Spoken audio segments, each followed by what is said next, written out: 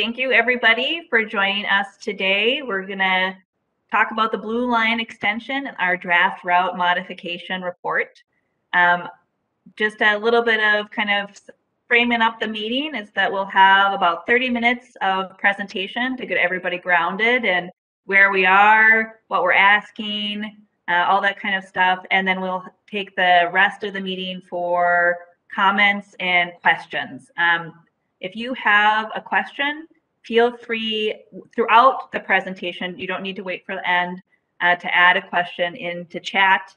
We might answer it right then, but for the most part, we will take questions at the end. You're also welcome that when we get to the question and answer portion, you can raise your hand and we'll unmute and ask the question verbally as well. I will read back the questions that we're answering so that folks know what we're talking about. But otherwise, should be pretty straightforward. So we'll do a quick round of introductions of the project staff that are here today to present and discuss with you, and then we'll get into the presentation itself. So I'll start out. My name is Sophia Guinness, and I work for Metro Transit. I've been with the Blue Line since about 2015, helping engage the community in every step of the way. I'll turn it over to Nick and then Kathy. Good afternoon. I'm Nick Landwehr. I'm with Metro Transit and been with the project since 2015. And I'm the design and engineering lead for Metro Transit for the project. And good afternoon, everybody. I'm Kathy Gold, and I'm with Hennepin County. Been with the county wearing various hats for about the last 19 years.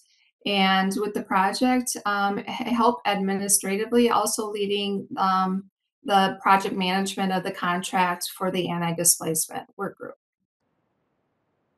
Thank you, colleagues. See if we get the slides to advance there. So kind of what we're going to go through today a little bit in more detail is I'm going to give a project overview, and then I'm going to turn it over to Nick to walk through some of the findings in the draft route modification report. And then Kathy will give an update on the anti-displacement working group.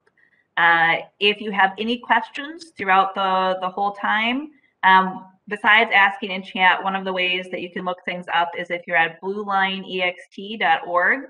We have the presentation available for you to follow along and go back and forth on. We also have kind of design concepts for all of our communities. So if it is something specific that you want to look at, even if we're not covering it today, a lot is online. So with that, I'll just kind of get us a little bit into the presentation. Sorry for the phone ringing, I didn't mute it. So the Blue Line is part of our Metro network. So fast, frequent, reliable improvement to our transit service, and it connects you to the region. With a single ride, when we have the Blue Line constructed, you could go all the way from Brooklyn Park into downtown Minneapolis, or all the way to Mall of America or the airport, or connect to other lines that bring you around the region. So it's part of just improving how we can get around. Many of you might have been following this project for quite a long time. And one of the things that happened is that in 2020, Met Council in Hennepin County made the decision to move this project forward without the use of freight rail property. We'd gotten to the point where we really wanted to deliver this project, and it just wasn't going to cut it on the railroad. So after we made that announcement, we've been working for the better part of a year to find a community-supported route. And through that year, we've been adding details and confirming our work. So starting out with kind of putting routes out into the world and asking if we'd missed anything, to starting to put potential new station areas and some background design work as well. We're in the point right now where we just released our draft route modification report for review and comment, and Nick will go more into it later, but we're hoping for lots of comments, and we're accepting them through January 25th.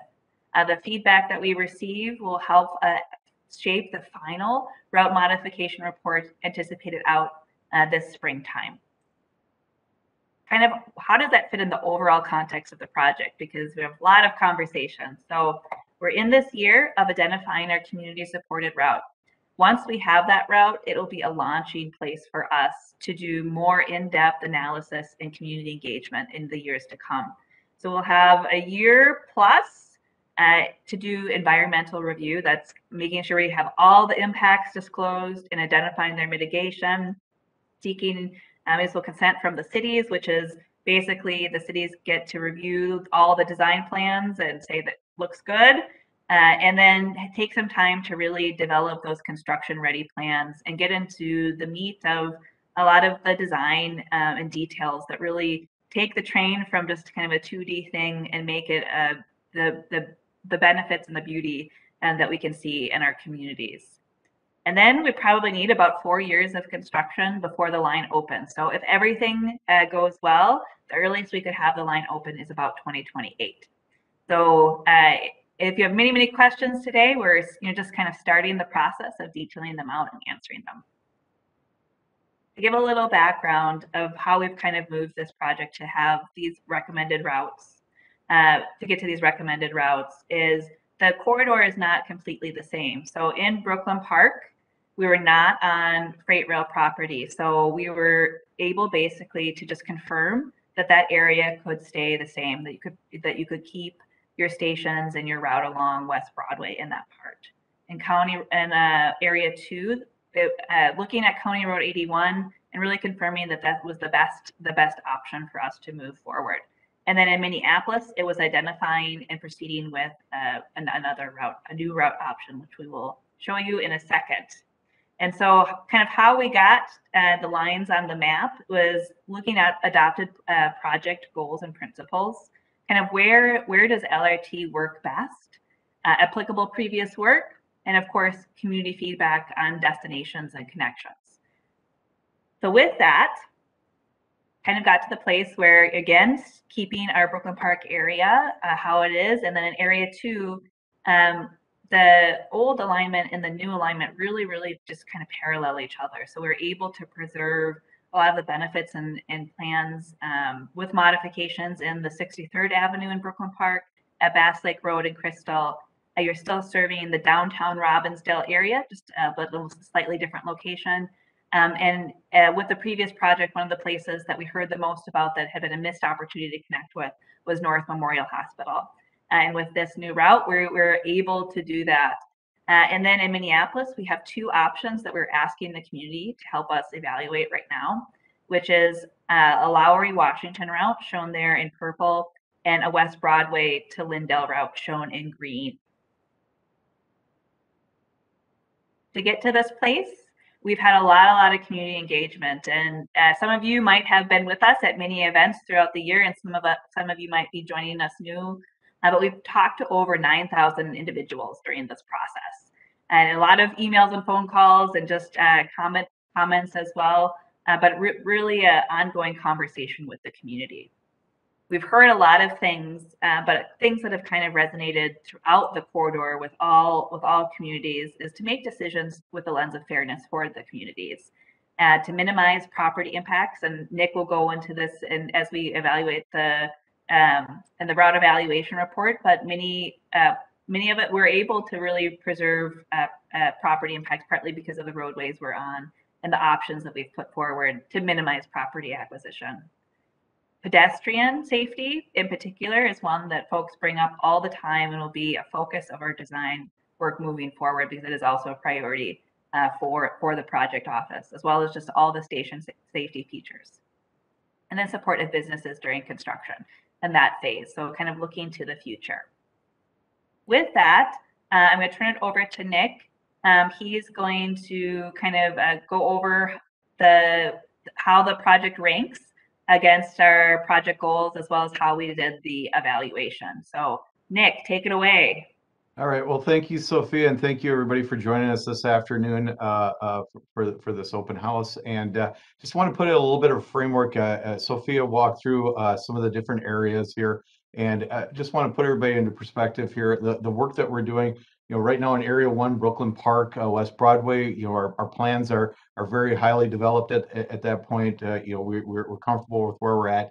We're not moving those, but as we move down the corridor through Crystal, Robbinsdale into Minneapolis, we're looking at that route modification that takes us from the freight rail corridor and looks to see where that new route alignment is. And as we show you some graphics, some concept designs and stuff, please remember those are at a very high level, or very very, I guess, low level of engineering, very low percentage, that some of them look pretty developed, but they're based on just a little bit of work as opposed to some of the work that we've done up in Brooklyn Park where we're at 90% plans. So bear with us there, but really what the purpose of this draft report that we issued or released in December, and we're in a 45-day comment period for this right now.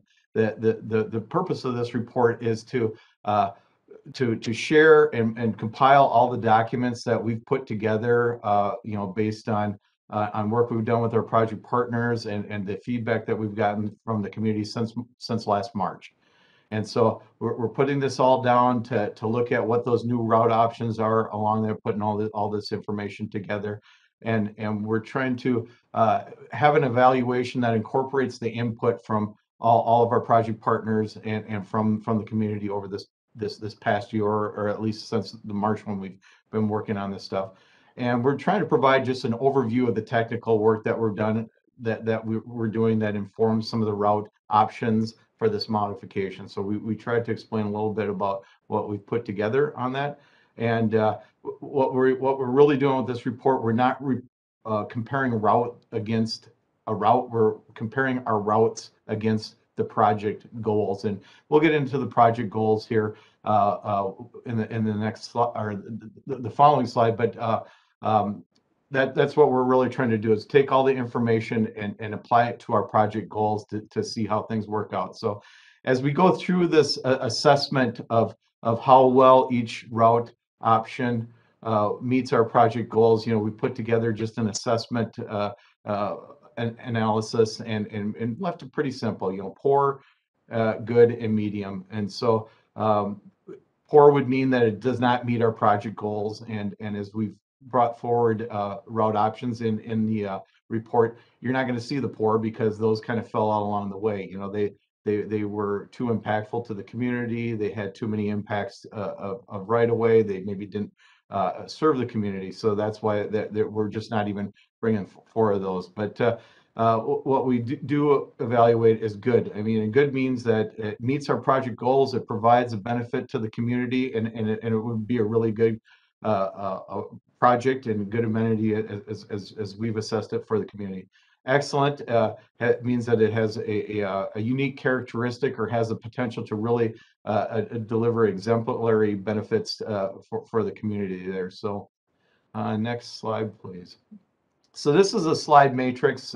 This is kind of the putting together all the information we've had and taking a stab at rating them again towards our project goals, which you see on the left-hand side. Those are our 6 project goals, and then we've taken each one of these, although they're side by side. Again, these assessments are based on the goal and not compared to each other along there. So the 3 columns are on Botano Boulevard, the County Road 81, that section that goes from Brooklyn Park down through Crystal and through Robbinsdale.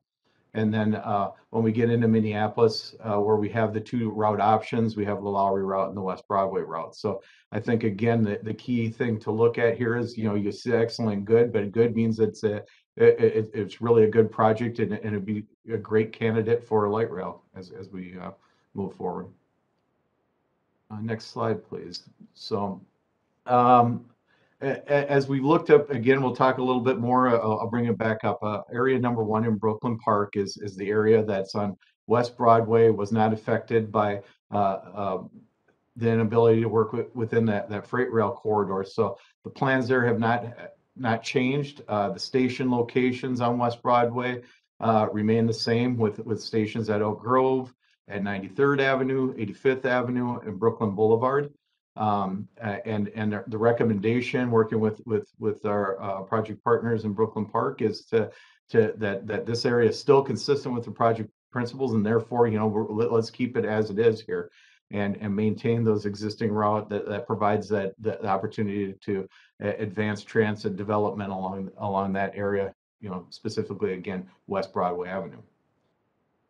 So as we talk a little bit about what's inside the report and how we've rated against the goals, there's quite a bit of material and work in there. So we're just going to use a couple of goal examples here and have that discussion of how we evaluated these sections in each goal to our project principles. So goal one is a real key goal. I mean, it's to improve transit access along this corridor and make sure that we're providing the connections to jobs and providing those connections to regional destinations. So, some of the examples that we're looking at that inform this goal that help us evaluate it is just the overall ridership and the ability to expand and to improve service within this area. Specifically, we want to focus on folks with limited access to cars or no access to cars. We also want to make sure that we're focusing on not just those commute opportunities. Everybody thinks about that morning and afternoon peak where people are going to work or coming home, but we want to make sure that as we're evaluating these alignments that we're looking at that reverse commute, the folks that maybe go in the opposite direction during those morning peaks. But also we want to look at the off-peak transit opportunities. Really those are the day-to-day trips that folks that are when you're going shopping, you got to make a drop off at daycare, you need to go to school, you want to go have lunch. Those would be the off-peak transit, and those are where people are taking care of their day-to-day tasks that they need to do. We also wanted to make sure that we're taking this opportunity to expand on and improve the transit linkage system. So there was a map shown earlier on in this presentation that has the Metro Transit high capacity, high frequency alignments, the light rail alignments and the BRTs in there. And we want to keep building that backbone to the system that offers the opportunities to connect into our other transit system linkages and provide those multimodal connections so people can get around a lot more efficiently and better and really build a robust system for Metro Transit. We want to be able to maximize on transit access, to both, for people to get to homes or from their homes, to their employments, to their schools, to community services, to those doctor visits, to the clinic visits for shopping, to be able to get to parks, to make that access. Say you want to go for a bike ride and you want to go down to the Grand Rounds, if you can get your bike on the train and make that connection, or go for a walk in the park or visit and other activity centers along this area, whether it's recreational or other. So a lot of different examples out there, but we want to make this as an opportunity for people to use this in their everyday life. So as we look at these goals and the findings across the board in goal one, the three different areas that we're looking at are all excellent. I mean, the transit here would really bring and the way the area is set up is an excellent opportunity for transit to serve this area. So as we look at the County Road 81 section, one of the graphics or pieces of material that we're showing here as an example that's in the report are walk sheds. And these are broken out in that 5, 10, 15-minute walk shed, and as you go a little bit longer walk shed, but around the station area. This is really how to get to the station area and what's there. And it breaks down some of the demographics and statistics in this area as far as how many people are living in this area, what are the jobs in the area, what are key destinations, are there key destinations in this area that people will be traveling to. We look at demographics as far as diversity and diversity in income and lower income and zero car households are in here. So, Bass Lake Road really keeps serving those opportunities that we had on the previous alignment, or not just Bass Lake Road, County Road 81 serves those previous opportunities we had with the station at 63rd Avenue and a station at Bass Lake Road. We really feel that we can continue to keep those opportunities, to keep that access to regional connections and provide those opportunities to get to destinations. Now, as Sophia brought up before, as we get into downtown, Robbinsdale, we can still serve that downtown Robbinsdale area and the businesses there and the opportunities there, but it also offers us the opportunity, which we did not have in our previous alignment, was to get to North Memorial and serve the hospital services, the clinic services that is provided in that area, as well as along this alignment again the parks and those different destinations. So as we move down the route into to that Lowry section, again, an excellent on this area. The same graphic here that shows some of those numbers that help to kind of weigh out what the area looks like. So this is an excellent opportunity here to serve neighborhoods with limited or no access to personal vehicles. There's a pretty high percentage of that. It is a good opportunity to serve areas with lower income households and an area with a high proportion of residents of color. So we can help out in those areas. It also provides a great access to community destinations along Lowry Avenue, along with accessing the North Loop as it goes through Lowry Avenue down Washington, and the potential to have a connection with the Upper Harbor Terminal development that's going on at just north of Lowry, north of Lowry and Washington. One of the things though that may be a little bit against this alignment is it is longer in West Broadway, and in transit many times a longer distance means you can serve more areas, have a few more stations potentially, but also it does make that trip longer, and when the trip gets longer, then that starts having adverse effects to ridership on it. So there's a lot of material that goes into that. Another thing to take of note here is we really do have good access along the Lowry area, but as you start going down Washington Avenue, there is some limitations with how you can access stations in that area because of that I-94 barrier along there and with the Mississippi River. So those kind of act as barriers that limit some of that more free movement for folks to ride or bike or access station locations. Moving along to West Broadway on Goal 1 again, this is an excellent area for this, and one of the reasons is West Broadway. What we've heard from the public is this is kind of a cultural heart with the commercial districts where people not just live here but they work and they spend their time and do their business along here. So this area also provides access to numerous cultural assets and destinations. I guess the one that pops to the top of my head is the Capri Theater that is in this area, but also the churches along this area, and Minneapolis Public Schools has their headquarters in this area too. So there's a lot of destinations here. This does serve neighborhoods with limited or no access again to personal vehicles. It serves the lower income households and also those areas with higher proportion of residents with color.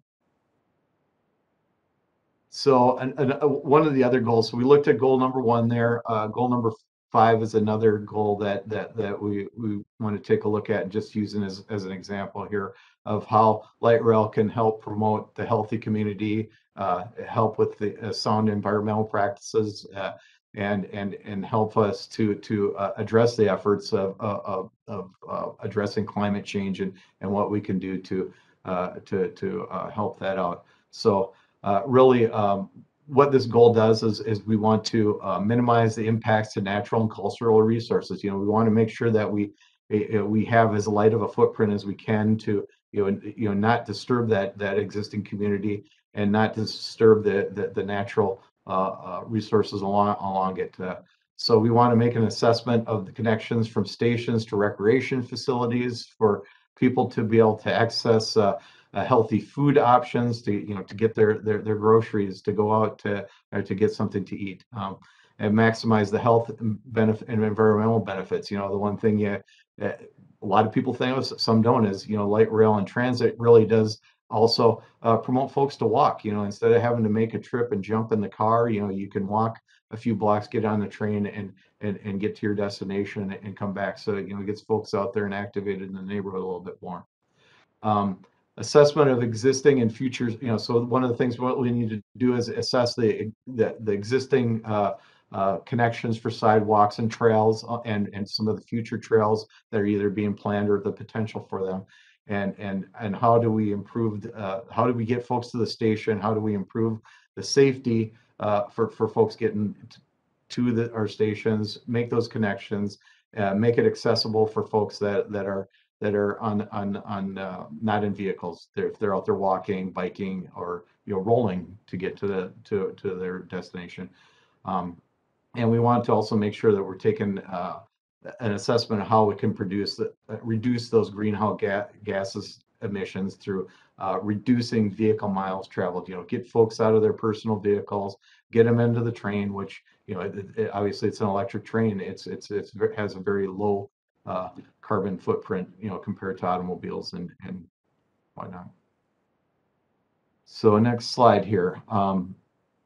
Some of the findings that we found, again, as we go along County Road 81, that this is really a good opportunity, and again, good means this is a great, an awesome opportunity, to get light rail in this area. So this provides that opportunity to locate LRT within an existing transportation facility. It's County Road 81, Hennepin County Road, and so we're maximizing on that space that's already there. We're able to maximize on environmental impacts or reduce them by using that existing space of that corridor, and providing opportunities for pedestrians and bicycles, so that they're kind of already feeding into these locations, to these intersections, and this is a good opportunity to I guess intensify how we get transit in this area.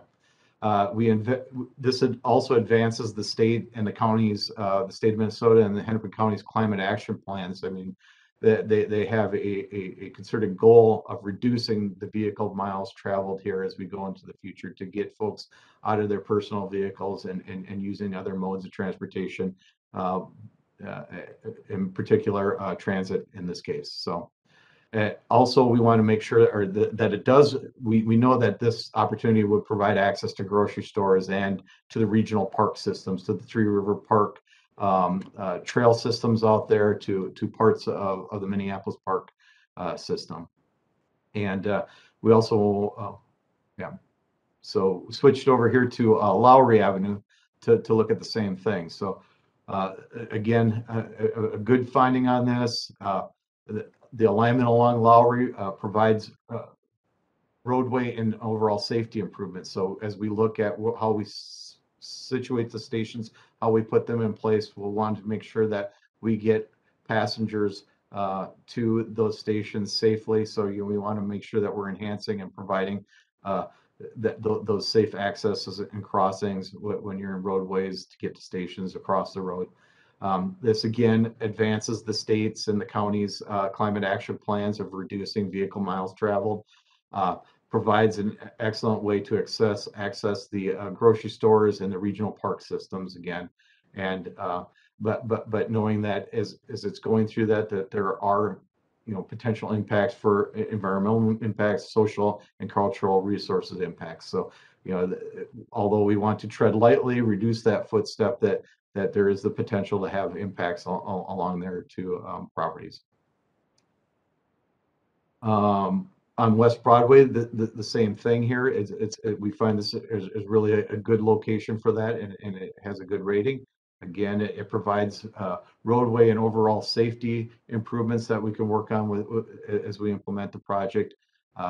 Again, we advance those goals, climate action goals of reducing vehicle miles travel. And one thing to note, just because of kind of some of the select trips and stuff that are anticipated to come from that Lowry could reduce vehicle miles travel to a greater extent than the Lowry route does, and that has to do with a lot of different factors. But some of it's more of the destinations going in there and trip generation. Also provides access to grocery stores in the regional park system in here. And one thing, as I just mentioned before, really West Broadway is important because it is a commercial hub and a gathering place. But we also need to be sensitive that one of the drawbacks is that during construction, we know that there will be impacts. Those are a concern to the community, and it'll require project staff on any of these alignments really that will need to look at how we effectively mitigate for those impacts during construction. You know, how we limit the impacts to the community, how we provide access to businesses and residents during construction. So next steps here, again, we released this draft report on December 13th. We're in that 45-day comment period. So January 25th is kind of the deadline to get comments in. This is available if you don't have a copy of this already on our project website at bluelineextension.org. We can go in there. That gives the opportunity to pull this stuff up, to look at it, go through it, and provide feedback on it and ask questions on this draft report. So again, the draft report does not recommend a route. It's really pulling together all of our work that we've done over the last year and put it in a location so folks can go through it and really dive into it and come up with questions and inform an opinion. The spring of 2022, likely the March timeframe is when we will have a final route modification report, and that will have a recommended community supported route to move forward with and into that engineering as we move along into our schedule. So with that in place, as we stay on that schedule, summer 2022, as we go back to that schedule chart that Sophia showed earlier, is when we would begin that environmental process, when we still really start looking at what that community support route is that we're moving forward with. And that's when we'll look at in more detail of what those environmental impacts are, what the mitigation for those impacts are, and work on that and really dive into our design work at that time. Thanks, Nick, for giving an overview of the draft report. A lot of good content in there. I hope that kind of summary gave folks an idea of what's in it and all that kind of stuff. We'll turn it over to Kathy to just spend a couple minutes talking about our parallel effort to put together an anti-displacement work group / initiative. Yeah, thanks, Sophia. Hi, everybody. Good afternoon. So in our earlier engagement efforts, the project team heard repeatedly from community concerns about gentrification and displacement. That has been known to occur with large infrastructure projects such as this Blue Line extension project. And to address this, Hennepin County and Met Council have went a contract with the University of Minnesota Center for Urban and Regional Affairs, or CURA, to form and lead and facilitate an anti-displacement work group to help build investment and support community wealth in the existing community. And that means residents, businesses, and cultural assets. And we're currently accepting applications to call members for the anti-displacement work group. And those applications will be accepted through January 14th. Our lead for this work is C. Terrence Anderson. He is CURA's Director of Community-Based Research. C. Terrence is a North Minneapolis resident, very well respected in the community and by the project team. He is doing an awesome job getting us geared up toward starting to go down the road of having some meetings scheduled and moving forward with this important work. So happy to have him as our lead person. The work group will be comprised of community members and organizations, businesses, and we'll also have government representatives at the table to work through and bring back to each of their respective agencies discussion points to keep positive progress moving toward implementable strategies and policy recommendations to mitigate displacement. Currently, CURA is organizing research and analysis to help inform discussions to take place over the next year plus, pertaining to both positive and negative impacts from the operating blue and green lines, in addition to housing and cultural displacement and business displacement. As I said, we're really excited to get this work underway, and meetings are being scheduled to create space and time to have productive discussion and work toward implementable actions to support community wealth and stability. Thank you, Kathy, for that. It's really important for the project team to serve existing community and build upon the desires that folks see with this transit investment. So it'll be a wonderful parallel effort that goes along with our design and environmental work. We are now at the question portion of our meeting, and I see a couple already in chat that we'll get to right away. Again, for those that might be joining late, there's a couple ways that you can ask questions. One is just to put it in chat, and that's what we'll start going through now. Also, feel free to raise your hand. You'll be able to unmute and also ask a question. And if we have both things, we'll just kind of toggle between those two things. And I'm going to flip through slides really quick to help pull up a graphic that the first questioner is referencing, which is basically wondering about the parallel route that we're showing on 21st Street. And so that you are correct. You do see a green line also along 21st. And the reason for that is that in this portion of West Broadway, it's fairly tight. And in our desire to basically provide options and minimize property impacts, we've looked at multiple options that either take the LRT up to 21st during that segment, whether it's both tracks, single track, and leave the other track in West Broadway, as well as roadway designs. Anything you want to add to that, Nick? Yeah, Sophie, I can jump in and add a little bit more to that. So especially along West Broadway and Lowry, we've tried to have a few different alternatives with both of those options to show, how we can work within those routes, and how we can mitigate some impacts that may be out there. So we've broken between those two routes, West Broadway or Lowry. We have seven different segments. Within those segments, we have multiple alternatives in there. And so, as Sophia said, that would be in the segment 3 area along West Broadway, where we're providing quite a few different alternatives that could get traffic and light rail through that area of West Broadway, and what those options could be, and what they would look like. If you want to dive more into those particular options, if you are on our project website, so bluelineext.org, kind of go to the middle of the page, you'll see a map link. There's an interactive map, and you can basically click on the various sections and pull up the specific design plans and go through all the options. We also have we call them roll plots. So if you're on our website, you can pull up those roll plots. If you have comments on kind of what you see in those options, please feel free to provide them through our comment period. In a sense, while we have multiple options for either route, that's not something that we have to decide within this year. They're intended to give the community a frame of reference, basically what could be, and then as we select a route, we'll get into greater and greater design detail, as Nick mentioned. So I hope that answers your question. We'll kind of go on to the next one. And the second question is, and Nick, feel free to start to answer this, but it's this questioner is asking if County Road 81 will be similar to University Avenue. How many lanes? How is that going to work?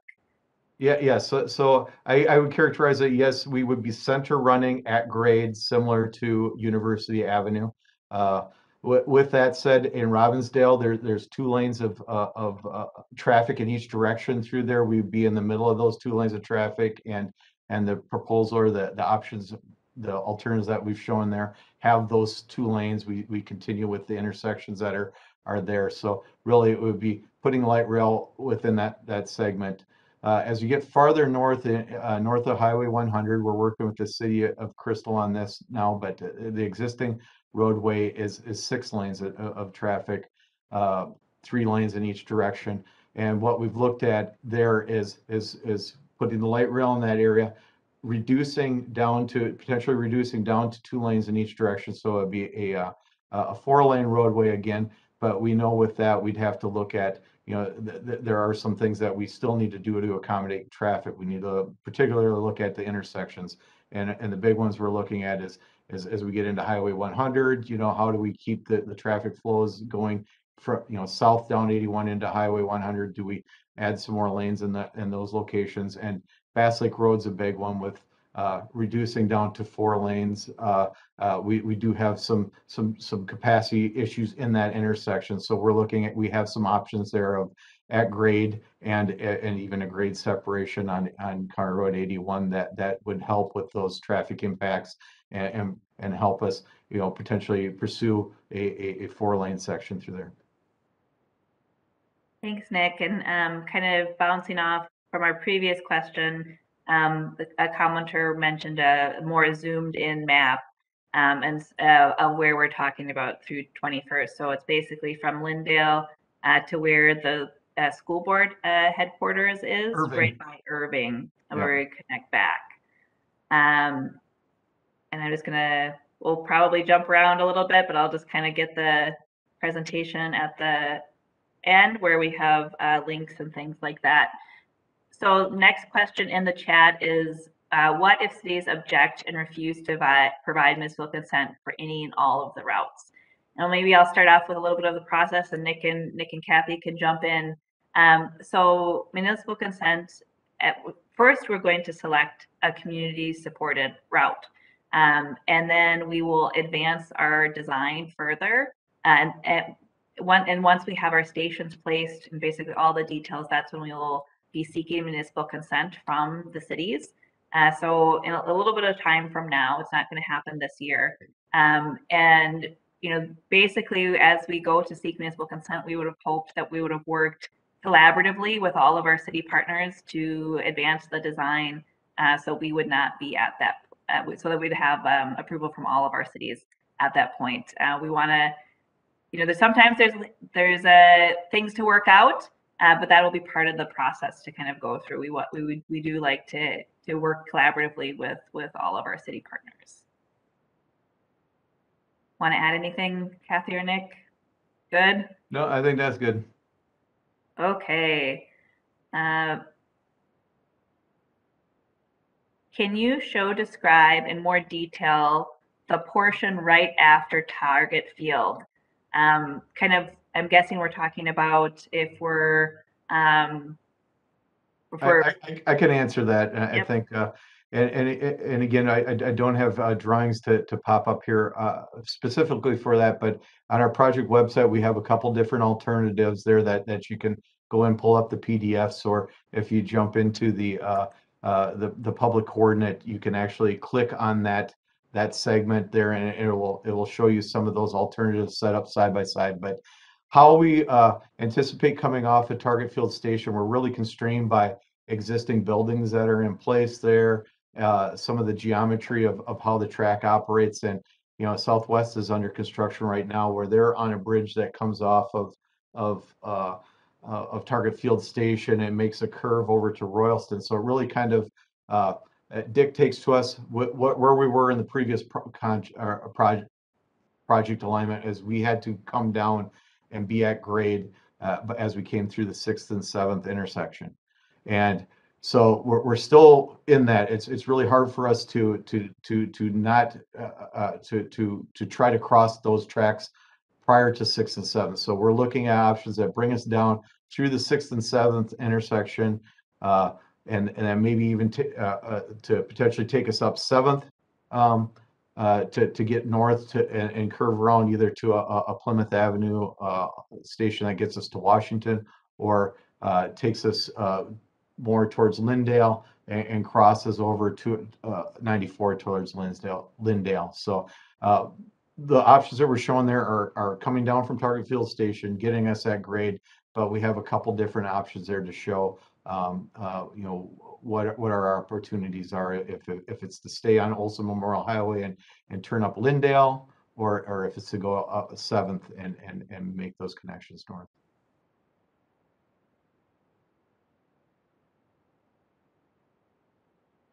making sure I'm unmuted. In Robbinsdale, if keeping 2 lanes, will you need to purchase property? So kind of talking about the impacts within Robbinsdale. Yeah, so the options that we show in Robbinsdale right now do widen the roadway. The widening for the most part stays within that county road right away or within public right away. There will be some impacts, some maybe temporary easements that we need to purchase for grading and getting things to connect in. With some of those impacts in Robbinsdale, there are parking impacts. So those are some things that we'll need to work with property owners there to of how we mitigate for those. What we don't show on any plans is, if there's a potential for a park and ride in that area. Obviously, if we were to put a park and ride in Robbinsdale, then we would need to acquire some property for that. But for the most part, the road does not affect any buildings that would need to be permanently taken or acquired. So, and what I'm talking about there is mostly businesses in Robbinsdale. We really don't show on our alternatives any impacts to homes. And I'm going to pull up a little bit more of our presentation zoomed in on the map for the previous questioner, and then go to the next question. So as Nick was talking about leaving Target Field, both on the Lyndale route as well as the Washington route. And if you're on our public coordinate map, you can also just look at an aerial to kind of see all the businesses and whatnot. So going to the next question in chat.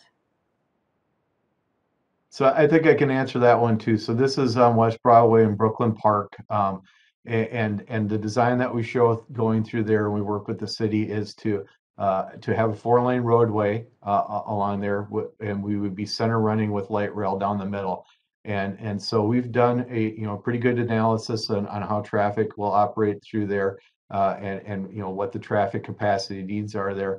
And the thing about center running at grade light rail is it runs with the through traffic. So as the traffic is flowing along West Broadway through signal systems, the train operates with it. So it's not on its own separate signal. It's really how I characterize it as coming out of a station, whether it's 85th or Brooklyn Boulevard, as the train leaves that station or it's going through an intersection, it's flowing with the existing traffic flow out there. So 4 cars go through that intersection at the same time the train's going through with it. So it really is compatible with traffic operations, and the train itself does not affect that the roadway operation substantially, or a lot. It really does work. It's compatible. The next question in chat is about that the commenter is mentioning that we're focused on light rail, and has the team evaluated bus rapid transit. So to start with, to give a little background on the project, is the Blue Line extension did what's called an alternatives analysis. And that was at the point that we looked at, is this LRT, is this bus, is this, kind of the various transit options. And we determined that light rail was the best fit for this corridor, both in terms of the potential ridership, the destinations that would potentially be served, and all that kind of stuff. So while we are kind of reevaluating certain pieces of the project, this is still the blue line extension, and it's still light rail options. We are just finding alternatives that don't use freight rail property. So right now we are looking at a light rail solution. Okay, next question is the potential area of development from Lowry to West Broadway between the River Road and Washington being considered in evaluating the Lowry route. This is over a mile, non-residential, low-rise warehouse base buildings that can offer development to high density or mixed use without displacing residents. So I think I think the root of the question is basically, are we looking at kind of the potential for future development along the routes and whatnot? So I can take it, or Nick, do you want to start? You can go with this one, Sophia. Sure thing. So, the part of the analysis is, what exists today? What can we serve? So we don't want we want to build light rail where people want to go, as well as potentially, kind of future potential. So we look at both things, and, we'll work with basically the county and the city once we select the route to make sure that we're maximizing development potential along those lines, especially where we place stations, but also in a way that reflects the community's values and desires. Not everything is situated in the right. Not every station can look different. And so it's, if you're in a commercial district, for example, it's how do you might be looking at maximizing that. If you've identified that you need more affordable housing, be looking at solutions in that front. We're in a built environment, so wherever we put light rail, we have to consider existing uses and think of the best ways to do it. But overall, the goal of our project is to minimize property acquisition and general impacts. And so the team has really taken a deep dive to make sure that we have all options that impact very few businesses or homes. And then it'll be part of thinking, whatever route we pick, thinking about those construction support programs that help kind of get us through and even in a sense increase potential desires within.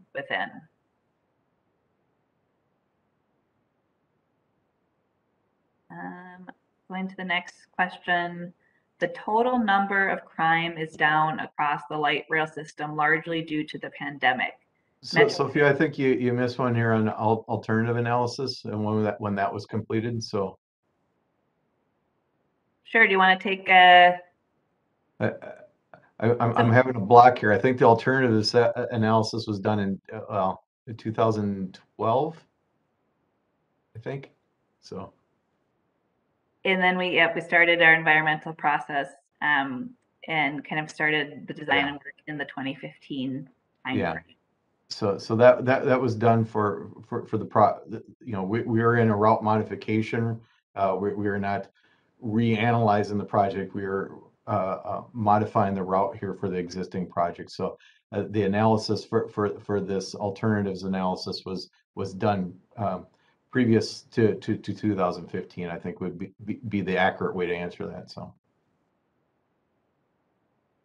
Okay, going on to the next question, which I started reading, but it's a question about, kind of to summarize it, about what are the precautions being taken to reduce crime, noting efforts kind of throughout our transit system, and Metro Transit safety is an ongoing focus of our agency.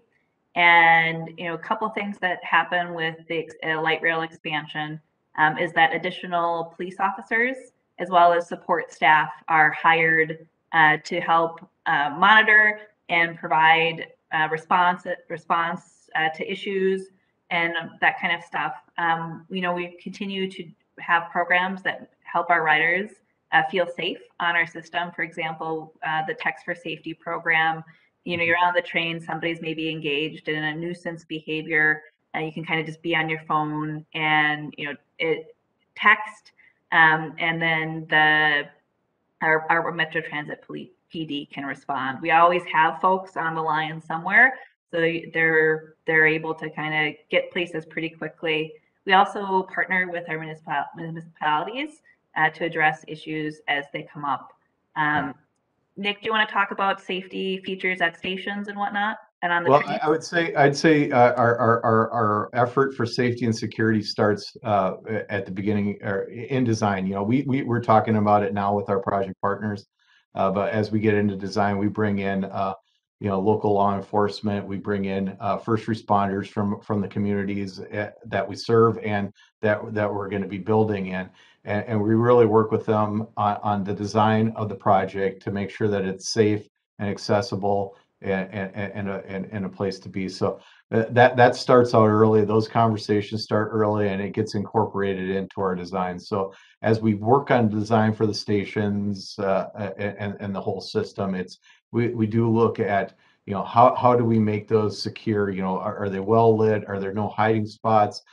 We make sure that there's cameras everywhere that are monitored at our rail control center, and so there's safety buttons on stations if there is an issue that people can to get that to get the attention of first responders or the police on that. So it is key during our design. It's key, as we're constructing these going into the operation that we're focusing on that.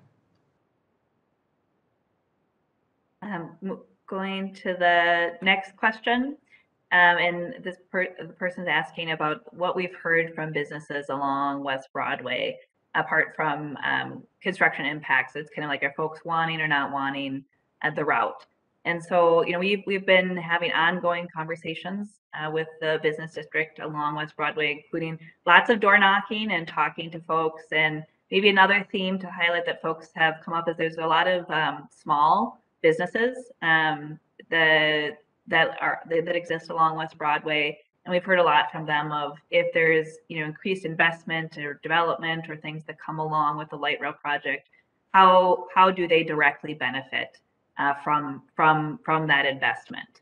Kind of noting that sometimes investment comes from the bigger entities, and we've really heard that very loud and clear. And it'll be probably part of things that we address in our anti-displacement work of how there's programs and policies that can really help these businesses grow, or even smaller kind of entrepreneurs get established in spaces. We've already started to get ideas from the community in terms of kind of business incubators and things like that. And so it'll be kind of beyond the rails in a sense of putting together that package of strategies that really foster existing businesses. We also learned a lot from our Green Line that we'll hope to continue to build upon, and what the package of support during construction can look like. For example, Green Line had a Ready for Rails program that helped businesses remodel, improve their facades, do all that kind of use that construction time to really boost things that they wanted to do or are holding on. So I think that'll be a big part of the program. We also have some social service agencies along the route, and we've heard a lot from them about making sure that youth and individuals that live along the corridor can benefit from the jobs of the project themselves. So kind of those training programs, those pathways and whatnot, and both Hennepin County and Met Council have programs. We've been having internal discussions of how we really beef those up through construction. So maybe another theme is just making sure spaces feel safe, right? That pedestrians feel safe crossing the roadways, that the sidewalks themselves feel nice, kind of that whole infrastructure package. So lot of details and conversation to be had, but those are just a couple of a few that we've kind of identified with the community to work towards and build upon as we move this project forward. Kathy, that might be one that you want to add to. Yeah, I think in addition to that, Sophia, I mean, we are getting comments from folks through this process, right? And we encourage everybody here to provide their comments on the draft report. And so we'll be gathering those, and those will be available for people to kind of review on their own as well, to understand, what other folks are saying about the project. Which I think will include some organizations and businesses along West Broadway Avenue. For the majority, I think we're not hearing a lot of negative speak, just ideas, concerns, And that those are challenges for the project team to undergo some problem solving. And so we're ready for that challenge. Going on to the next question, and maybe we should just kind of, the map that I have on the screen actually probably helps out that a lot. So they're asking about where our stations are along the West Broadway and Minneapolis routes, and they're shown in blue. And maybe Nick, do you want to walk through the locations? I'll highlight them real quick. Yeah, I'll walk through them. So I think the first one is, yes, we expect a Penn Avenue station on both alignments. So that makes a good connection to our C line transit that goes through there, and it's an obvious route. So yes, both of those have that. So as we start in that Lowry or West Broadway route, we show in the, as Sophia pointed out, those blue circles, ovals are station areas to consider. North Memorial, we kind of start off in that corner. There will be a station there, and then as we move along both routes along that Emerson Fremont area, that's with the D line going in there is another a good location to put in a station and make those robust transit connections. Now, this kind of goes into the next question a little bit. As we go down West Broadway, we're showing a station at Plymouth Avenue in that location for West Broadway and Lowry. That one over on Plymouth would serve kind of that north end of the North Loop. But also there's an opportunity to evaluate stations along Washington Avenue at West Broadway and up towards Lowry. So that kind of bleeds into the next question on length. So obviously the length in the route there adds to travel time for the Lowry route. So it is getting close to a mile longer just because it's making that 90 degree, that square corner. And then there's the opportunity for 2 more stations there where that there is some dwell time as the train stops at those stations, and even at 30 seconds you add another minute for two stations. That does start not all the station, it may be counterintuitive, but a lot of times a station does not add up ridership. It can actually be a hindrance to ridership because of the delay of waiting at a station. So that's something to keep into mind. So the length is probably more of a factor into the time difference that would be between the two stations. Again, as I brought up before, these would be operating with traffic. So traffic signals really aren't going to have much of an effect on the train because it's going to be operating what we call predictive priority or predictive priority. So the train knows when those light cycles are going to come. The lights are coordinated together. So as the train's coming through, the hope is to get up through that intersection along with the traffic, and that the train doesn't have to stop at a stoplight. So the stoplights really aren't the factor in the train times. It's more, Make stoplights work with the train. length. Yeah, it's a definition. It's really the length and dwell time at a station. So answered both parts of that question, going to the next one. It's when and how are the other transit support services, the connections considered and chosen? The commenters noting kind of the need for additional service or currently inadequate service, especially across the river, and kind of inadequate connections. And about 2 years before we open the line, we'll do a whole comprehensive service study. These light rail lines, our whole metro system, acts as kind of like a backbone to get people around. So we will analyze all the connecting bus routes and think about how best we can now serve this regional area with a transit improvement. So kind of comes a little bit later in the process, but is a very, very important piece that our service development undertakes in preparation for this investment coming online. So the overall goal, right, of these projects is to improve transit service and connections. And so the light rail brings an improved service and travel time and ease, and then those connecting pieces kind of come on as we go through the process. I think that is all I'm seeing in chat right now. Oh, one more. How are you weighing the various criteria for route decision? And so maybe, oh, I don't want to give everybody vertigo flipping through slides, but I will just go back real quick to the 6 goals.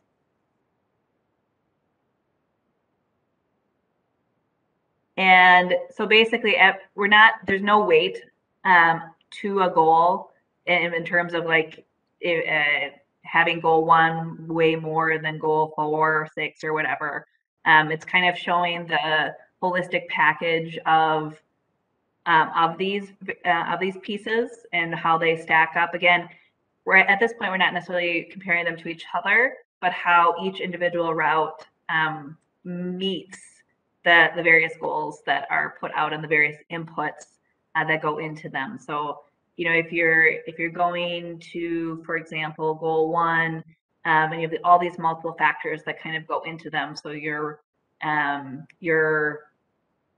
overall ridership and thinking of the, you know, so you kind of check along the line. So if a route has, you know, well, they all rate excellent in goal 1, and so it's kind of you get through all of the various pieces.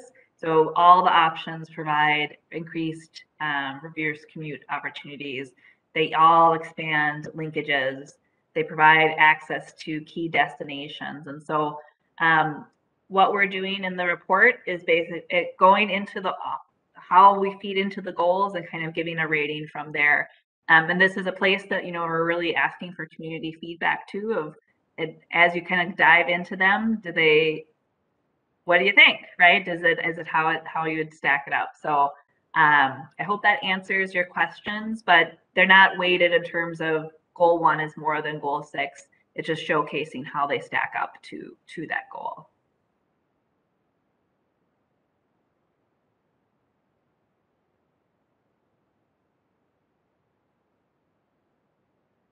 I'll give everybody kind of a second to see if they have any more questions. And while they're doing that, I'll just thank everybody for joining us today and looking at our draft route modification report. Again, we really encourage comments to this process. We're taking them through January 25th. So if you hop off and think, I really want this to be considered, please come back to our website, and you can either use the comment form or email me directly to have it as part of our project record. You know, comments at this phase really, really help us, because if we know about it, then we're able to consider it and build upon it as we move through the process. Again, our website also has a host of materials. So if you want to get deeper into the roadway design or potential station locations, that's all available for you. If you want to visualize more of how LRT could look on these various roadways, we also have visualization. So if you're going to that interactive map and connecting through a lot of resources for you, and encourage you, you know, small comments, little comments, we'll take them all. All of your questions will also be saved as part of the project record and reflected in what we've received through the draft report. So again, thank you for your participation today, and we hope to see you all again at future events.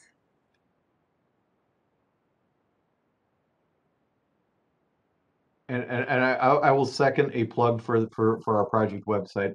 All this material that we have is incorporated in that project website. So there is a lot of material there to dive through, but it is there for you to take a look at and evaluate. And then it also gives you those contact points to either, you know, comment directly at the website with our public coordinate program that's in there. You can interactively go in there and move things around, click on things, look at some of the options that we've had, leave comments on there, have discussions with other community members on those comments. So it's a great tool, and it's really good for us to see those conversations going on, those comments that are happening, getting feedback from everybody. And I encourage we have recorded the presentation portion of this session. So If you have anybody that wants to kind of check it out, it will be available online. As Rob mentioned in the chat, there's also in-person and virtual events happening next week. So encourage your neighbors to come and join us either for our evening session or we're in person in Robbinsdale in Minneapolis.